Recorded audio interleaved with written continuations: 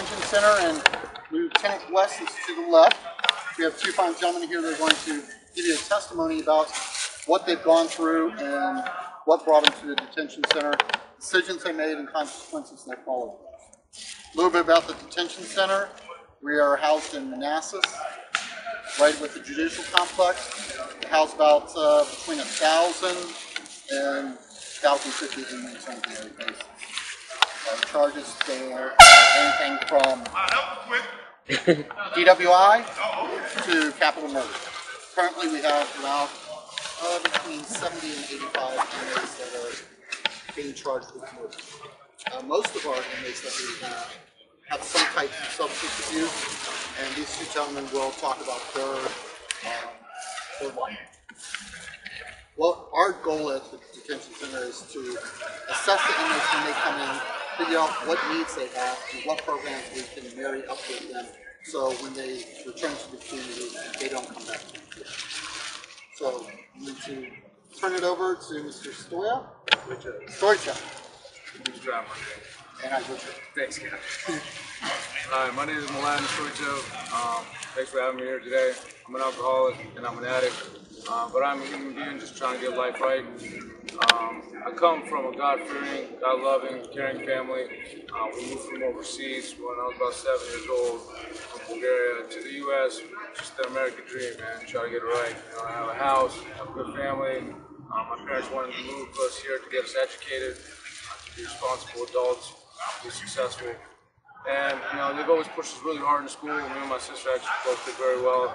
I've always done very well with whether it's principal or honors roll. We went from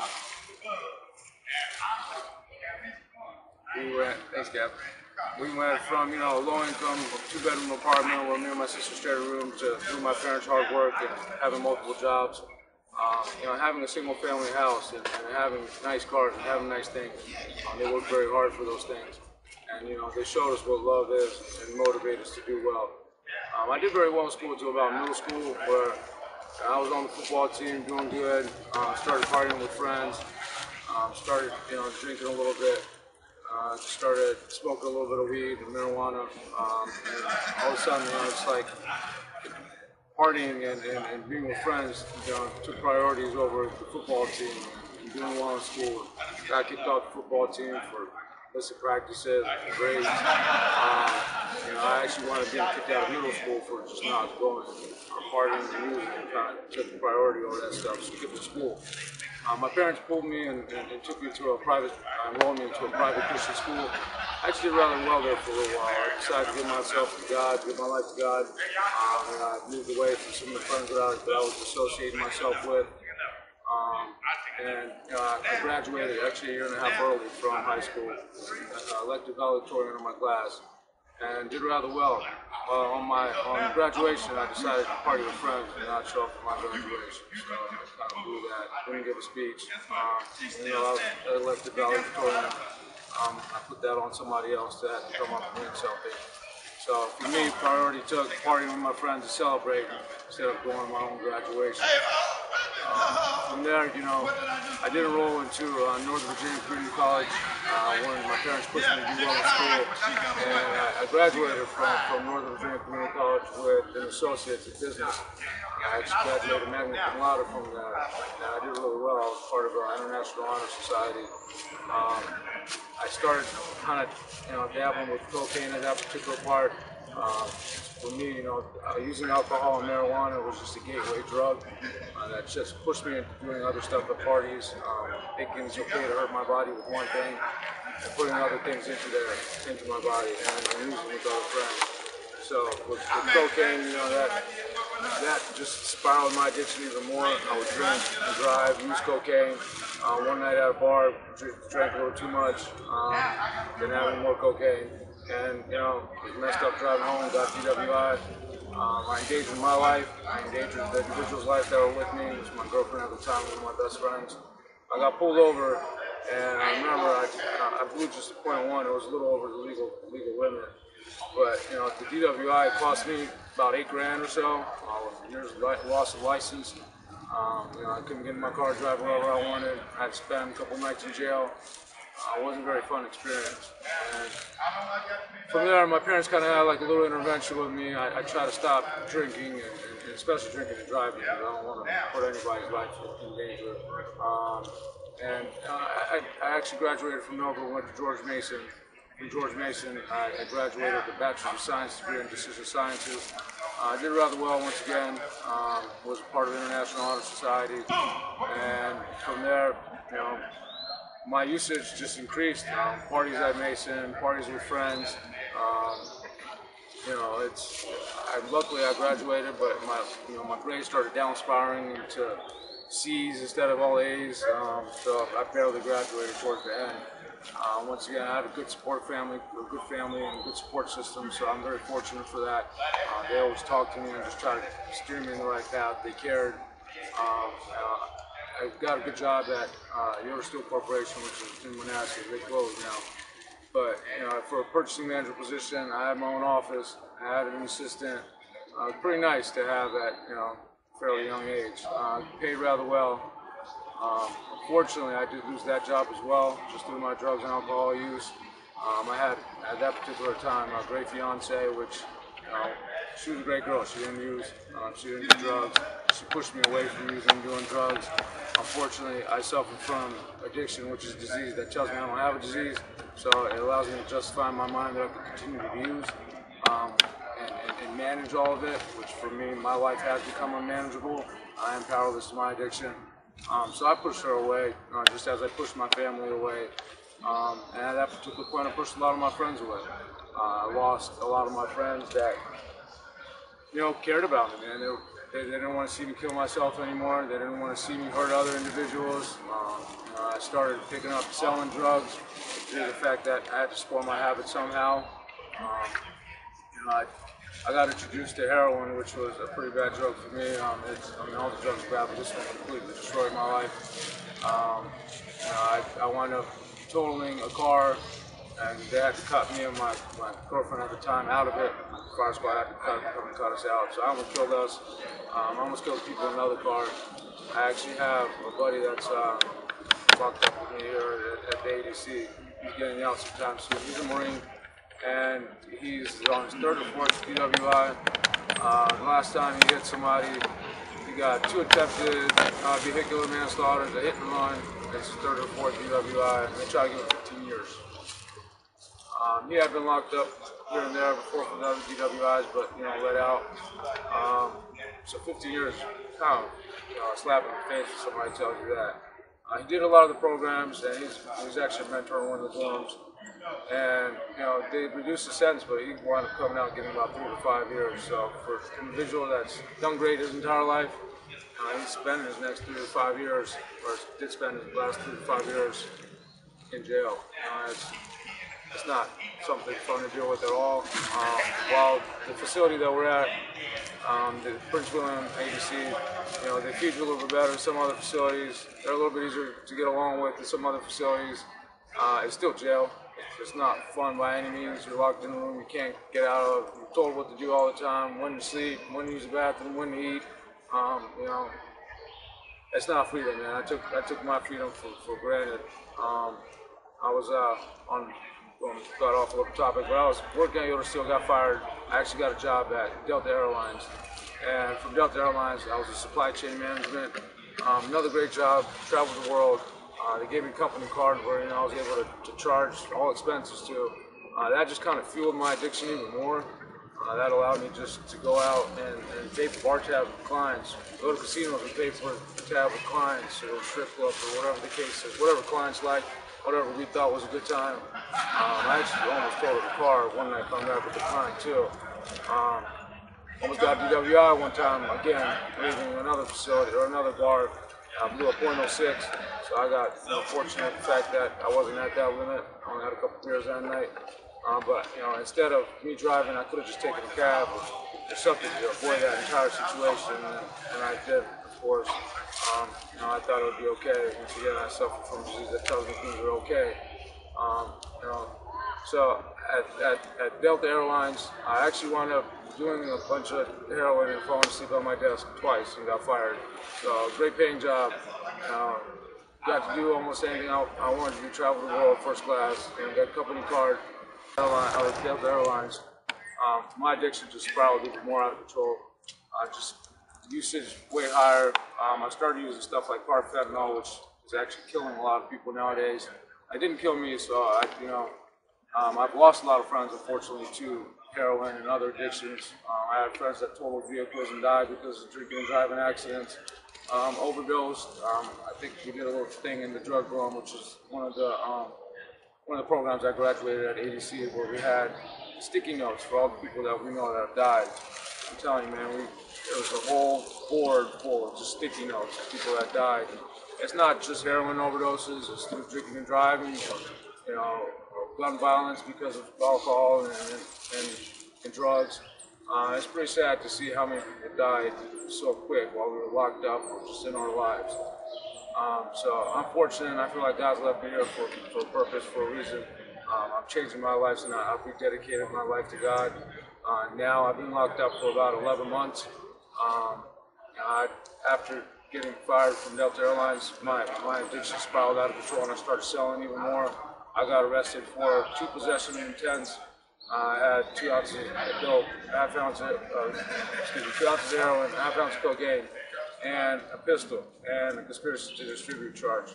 They were trying to give me like 8 years at first. So this is my first bid. I've never been locked up before, besides just a couple nights that I did for the DWI. So it was just a slap in the face. I never thought that I would get in so much trouble for trying to use drugs to satisfy my flesh. I did a lot of the programs, and I've showed, I think, the Commonwealth that I want to change my life. I want to help individuals as much as I can. It starts off, thank you for having me here. I know that I need to help myself first before I can help others, so I'm concentrating on my recovery. But they were able to get my sentence down to 2 years, 3 months. I've done 11 months of it already, and hopefully I'm about to get work release. So just looking to better my life and recover what I have in the past. I believe through sobriety and through God that that's possible. I'm working the 12 steps at this current moment. I know that my life is unmanageable, and my addiction is unmanageable, and I'm powerless over it. I'm actually on step 9, which is making direct amends to individuals that I've wronged. I can only do so much from in jail. I'm trying to get out and do what I can in person as well, so hopefully I'll have a chance here to do that too. I'm concentrating on fixing myself. I've actually just cut off a lot of friends that are not going to change. Unfortunately, I want to be there for them, but I know if I'm trying to be there for them, they're just going to pull me into it. A good friend the other day told me they'll get me high before I get them sober. He's right, I'll be honest with you. So I'm going to stay strong and just stay away from some of them, try to guide them in the right path until I know I'm fully recovered and can help myself. The drug dorm and the different dorms and the programs that I've done at ADC have kind of given me the tools to use in my toolbox when I get out and try to attempt to stay sober. I've done things from trying to relocate to different places. I went and traveled all over Europe to get away from drugs. I just wound up drinking and getting into other kinds of drugs that are available in Europe. There's plenty of them. Drugs available everywhere if you're looking. So I know it all starts with me, not where I'm at. Definitely people will empower you. Places might help, but it all starts with me. Admitting that I have the issue and, learning from this, man. I never want to come to jail again in my life. It's not something that I think is okay. Some people seem to think it's okay, but, I can tell you it's not where you want to be. If you continue to use drugs or alcohol, if you use them, you'll end up in an orange jumpsuit like me eventually. It's not very fun. So I'm trying to change my life. I know it's one day at a time, sometimes just an hour at a time. Sometimes it's one lockdown at a time at the ADC. So, I think through God and just through my motivation, I can do it, man. You understand? My name is Antonio Berryman.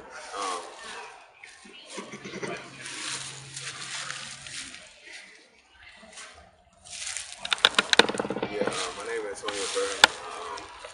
I'm currently incarcerated at the Finance Prison of ADC.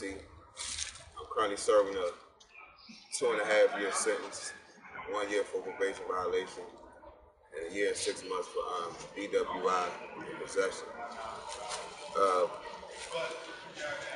Man, I'm gonna let y'all know a little bit something about me. a father of 5 kids, and through my, as we call it in our program, due to my stinking thinking, it caused me throughout the years of my life to basically not be in my kids' lives.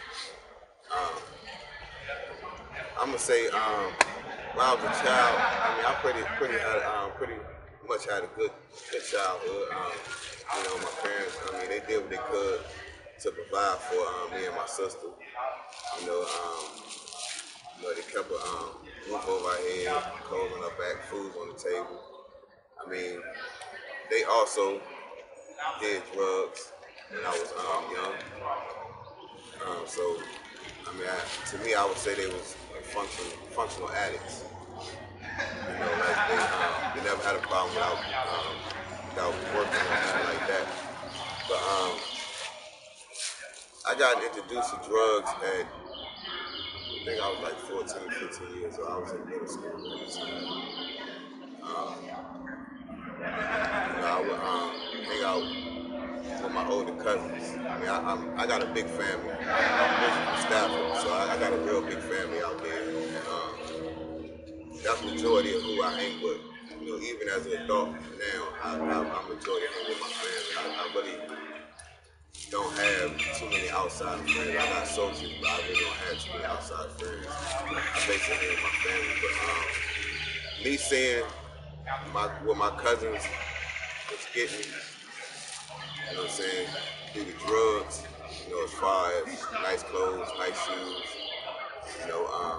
cars, they always had nice women or whatever. That's something that draw my attention, that was something that I wanted. Like I said, my parents provided for us, but it wasn't always the best. I dropped out of school my 9th grade year. Yeah, my 9th grade year. I had a chance to play basketball and everything, but due to me seeing this street life and wanting what the street life was offering, I said to hell with school. So basically, I became a full-time drug dealer at the time. I smoked marijuana, but at the time I really wasn't big on, using drugs. It was more me selling them. And I was 17 when I first caught my first drug charge, my first possession charge. I caught it out here in Manassas. I don't know if y'all familiar with Georgetown South, but I was out there in Georgetown South when I caught my first drug charge. And went to juvenile detention center. I did a month there. Basically I got a stop on the wrist.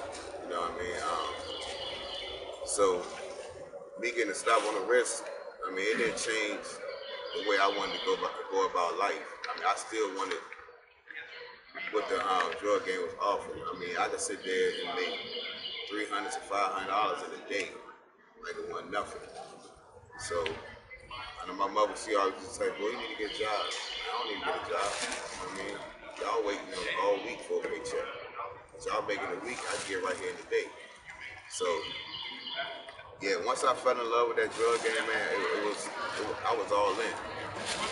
Once I got my first drug charge, like I said, it didn't tell me nothing. I still thought I could do things on my own. I still wanted to do what Antonio wanted to do. I wasn't gonna listen to nobody, when nobody gonna tell me different. But when I caught my second drug charge at the age of 18, a year later, I started realizing, like, damn, maybe I need to do something different. Then I told myself, I don't need to do nothing different. I got to stop on the wrist. I ain't getting up to probation. I've been incarcerated throughout my life over 13 times. I've been in and out of jail and prisons basically half my life. My life's been a blur. I'm a father of 5 kids. I've been in all day life, probably, I can't even count. It seemed like I would get out, make a baby, go back in, get out, make another baby, go back in. So I basically, I was never in my kids' life on a consistent basis.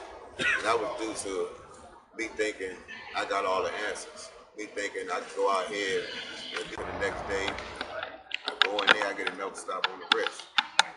So I'm like, damn, but shit, I could do this all day long. They gonna keep giving me stop on the wrist. It wasn't until this time, man. And now I'm 38 years old, so you can imagine me getting incarcerated half my life. Like I said, I went from a kid to a teenager to adult fast. I never had a job. I didn't get a job until I came home from prison in 2015. That was basically my first real job. And I was working at a chicken factory. I mean, for real, I was happy because it was something I accomplished. I mean, it seemed like I accomplished more in jail and prison than I did on the street. Like every time I would go to prison, I mean, because I really didn't do too much as far as in the jail when I first started getting incarcerated. First time I went to prison, I got a welder's license. You know, second time I went to prison, I went and got a building maintenance license. You know, and I got my GED at the same time. So it's ironic that, you know, I could sit there and accomplish things in prison, but I never seem to accomplish anything on the streets. And it's because of my thinking. You know, I figure I'm always trying to make up for what I lost. You know, when I got out, like I said, when I got out in 2015, man, I got me a job within 2 weeks of me being home. Everything was going good. You know, me and my baby mother had got back together. She was pregnant at the time. And me personally, it's when I get this little window. Like I was on probation, but being that I had a job, the probation officer told me, well, you can come back and see me every 3 months. So me, being the criminal that I am and the addict that I am, I'm like, well, shoot, I can go ahead and get away. I can go ahead and stick with some college. That was my drug of choice, cocaine. I said, I can go ahead and stick with some cocaine. You know, you don't stay in my system up for 3 days, 3 to 5 days. As long as I don't do too much of it, you know, I can go ahead, do some cocaine, then go see the PO, be the P-test or urine screen, and everything. But once I started using more on an everyday basis. Like it was times that I would go to work and I would use in work, you know. And then I found myself calling in for work. But I mean, cocaine that kept me up at night. So, and I had a night job, so I would come home, still be sniffing cocaine. Next day I call in, I ain't going to work.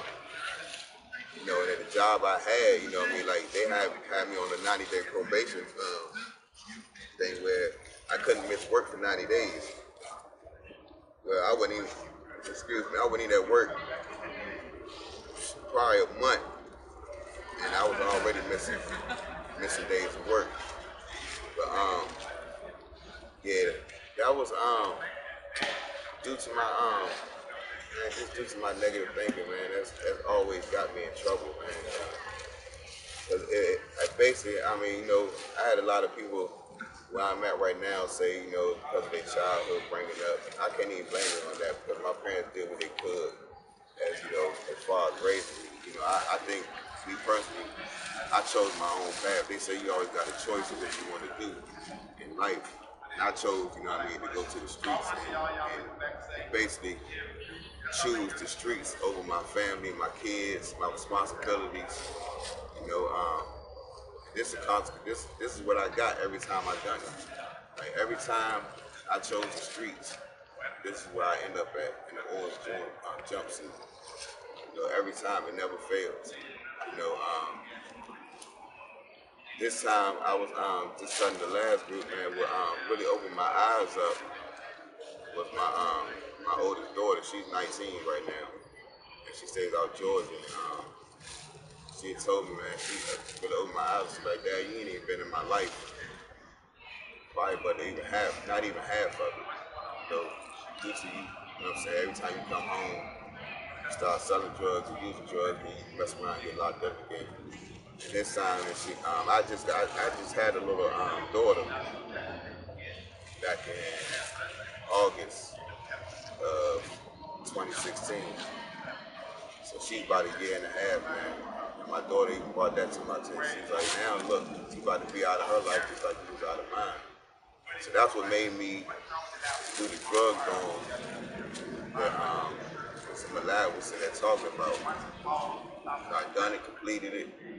You know, so I said I'm gonna go and take it a step further. I'm gonna go and try to become a mentor. Maybe me telling my story, you know, amongst the people that come in and that's getting ready. Cause I'm in a recovery dorm right now, so that's like a step before you go to the drug dorm. So that's basically getting you prepared to go to the drug dorm. So I figure I would go ahead and become a mentor over there. That way, the people that's coming in, I can share my story with them, and hopefully, you know, change their way of thinking and change, you know, their behavior. Because, I mean, me personally, I mean, I'm tired, man. I'm tired of living the way I was living. You know, I'm tired of getting incarcerated. I mean, I'm 38 years old. I'll be 39 this year. I'm almost 40. You know, like I said, I've barely been in the streets. I've been incarcerated over half my life. I barely seen my kids grow up. You know, so I mean, I dedicated this time to basically to my kids because me personally, I think they deserve better. They deserve a father that's gonna be there and that's gonna guide them in the right direction. So yeah, hopefully this time I get it right, God willing. Thank y'all.